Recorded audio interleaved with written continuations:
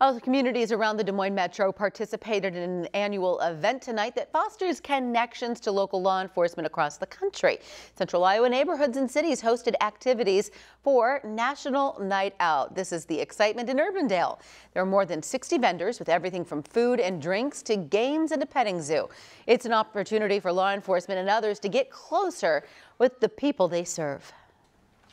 Community policing is a huge part of our job. It's not necessarily just responding to calls. It's interacting with the community, getting the community to get to know us, get to maybe talk to us not on the worst day ever. Wanting to be with them and hang out with the police, and then wanting to serve our community and just get to know them better.